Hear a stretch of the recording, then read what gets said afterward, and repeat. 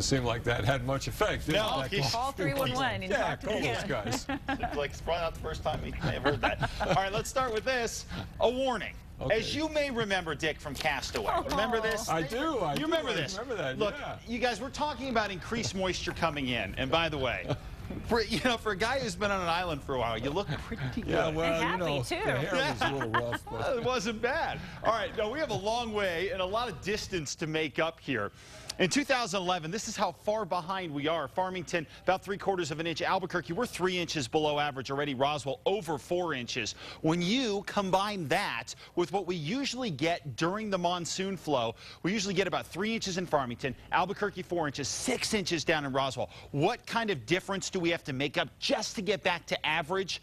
Almost 4 inches in Farmington, over 7 inches in Albuquerque, and almost 11 inches in Roswell. We're probably not going to make all that up. It's not impossible. In Albuquerque in 2006, we did this during the monsoons, got about 9 inches, but still, there's a long way to go, and even a good summer may not quite get it done for us. 89 in the metro, winds out of the south at 8 miles an hour, temperatures across the north, 70s and 80s, down to the south, same sort of deal. Finally starting to cool down a bit, but still a little ways to go throughout the night tonight. Most of the action continues across our north, where we've got a lot, or to our north, where we've got a lot of moisture locked in over Colorado, a lot of rain there, a couple showers over northwestern sections of the state. Not a lot to get excited about yet, but notice how we don't have any cloud cover here across the southeast quadrant, really the southeast half of the state. With high pressure locked in there, it's not allowing a lot of storm formation, but that's what starts to change here over the next couple of days. For tomorrow, a spot storm or two will remain possible here in the metro, but a scattered shower, a little better shot over the northern mountains and out to the west. But the real change happens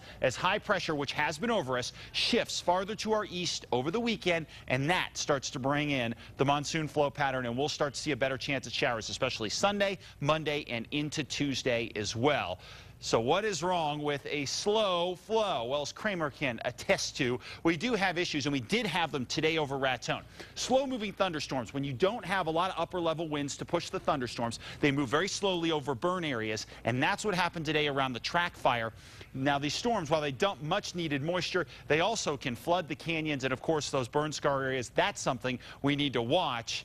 And you know what? Finally, we are going neutral.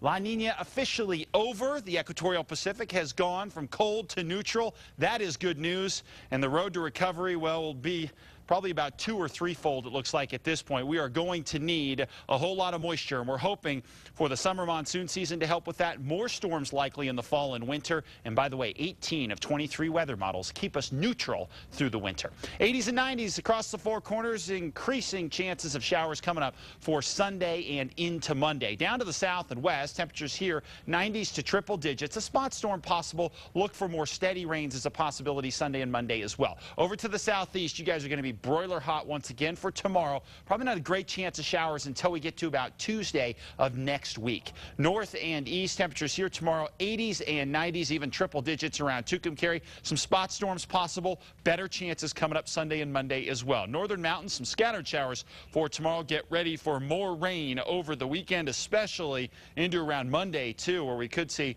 some increasing showers as well. 87 Cedar Crest, 93 in Edgewood, and finally right here in the metro, spot storm possible tomorrow. If you're going to pin your hopes on something, pin them on Sunday, Monday, and Tuesday. Man, that La Nina kid was a brat. Oh, stuck around forever. Out of here. Yeah. Sports is coming up next.